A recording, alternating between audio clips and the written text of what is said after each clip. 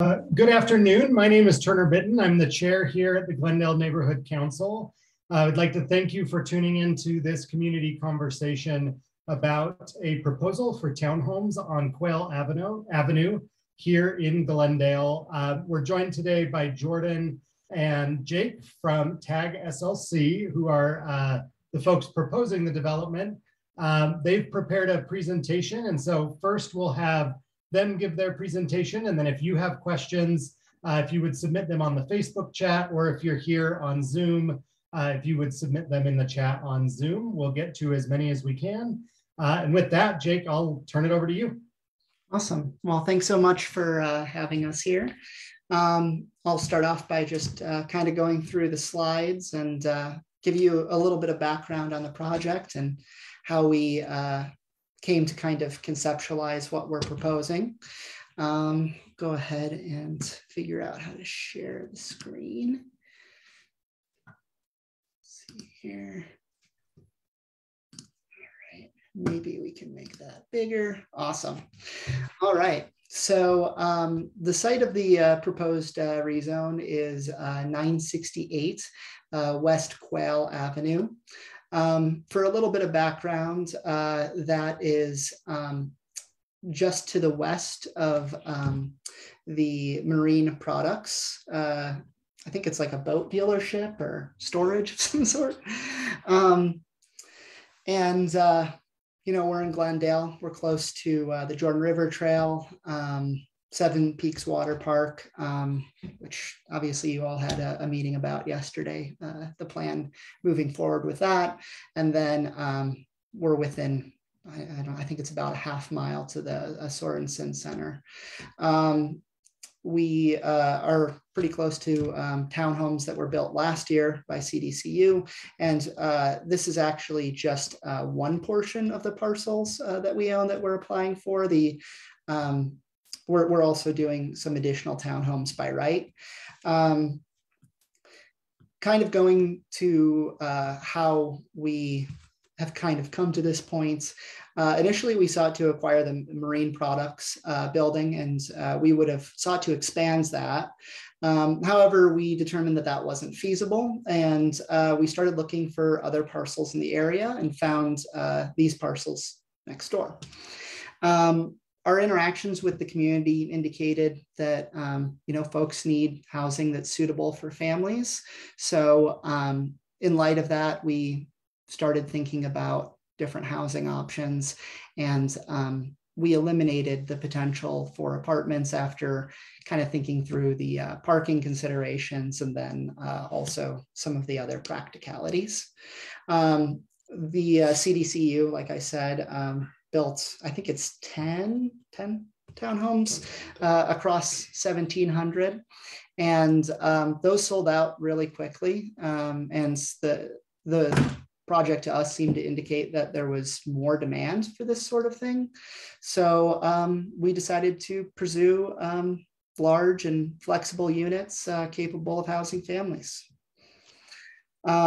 To give you a little bit of context, I went out and took some photos the other day. Oh, sorry, let's zoom in on that. This is the site looking from the south.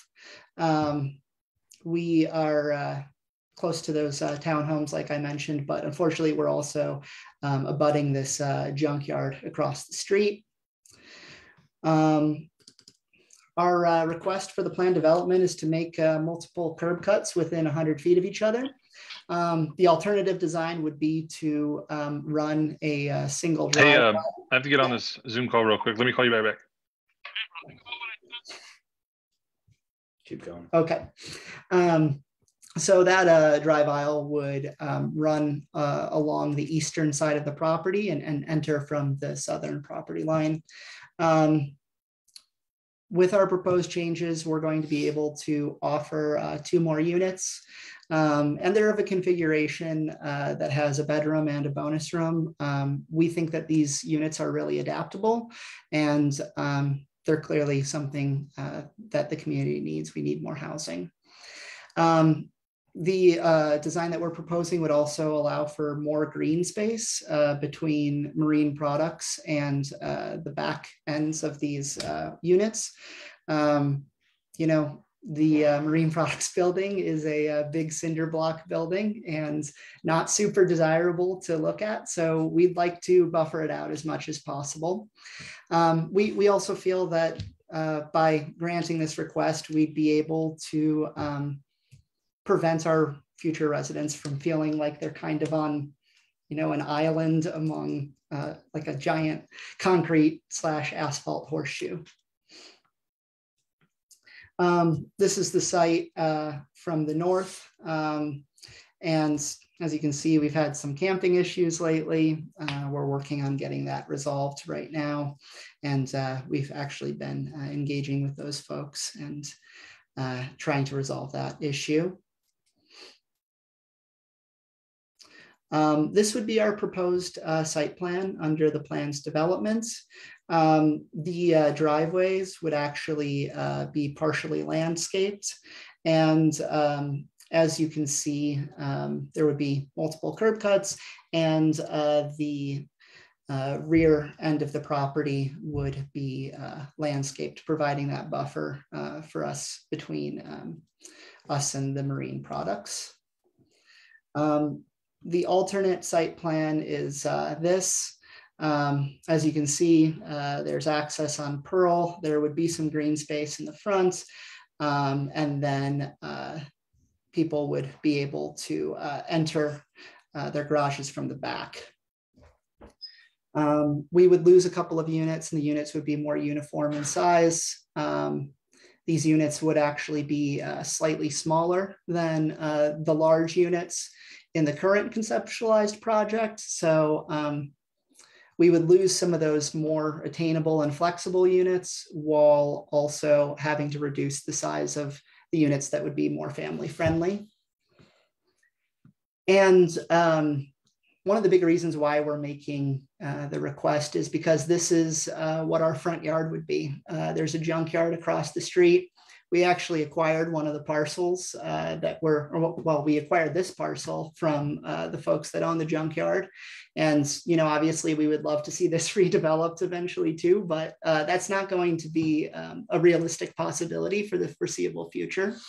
So we're really trying to create a buffer and have the usable outdoor space be in the back where it doesn't have to face a junkyard. And here is a rendering of kind of the preliminary idea of what the buildings are going to look like, some elevations. And that's all I have. So if anybody has questions, I'm more than happy to answer. I have just a couple. Would you mind stopping sharing your screen? Oh yeah, sorry. And then folks will see the conversation. Yeah, there we go. I only have one question, and then if there's audience questions, we can get to those. I don't see any on Facebook nor on Zoom. But what do you expect the square footage to be of each unit, approximately? We could actually pull that up in the plans real quick. And then while you're doing that, you expect these to be sold, right? These are not rentals. These are. Oh yeah, these are for sale product. Great. I'm guessing this is it. Yeah. So in our proposed plan, we would have 5 units that would accommodate a 3-bed, 2.5 bath concept at 1546 square feet, and then 4 units right at about 1100, and that's kind of the 1-bed plus a bonus room. Great. And final question. I don't see any audience questions, so we'll just end the live stream after this. But what can you just kind of boil down what specifically you are requesting from the Planning Commission, just so that folks are aware? Yeah, absolutely. So what we're requesting is to make multiple curb cuts so that folks can pull into their garages off of Pearl Street rather than having that single drive aisle that kind of makes the concrete horseshoe coming in off of Quayle. Great. And you mentioned an alternative design. Is that if that isn't approved? Yeah, that is correct. So the alternative design would have the drive aisle coming in off of Quayle. We would lose a couple of units, and then we would also have significantly less green space. Perfect. Well, I don't see any audience questions. Stephen, I'm going to call on you just because I see your name on the Zoom. Do you have any questions? Nope. All right. Thank you. Well, with that, since we don't have any questions, I'm going to end the live stream. If you all would just kind of stay on for 1 second. Sure. After I end it, that'd be great.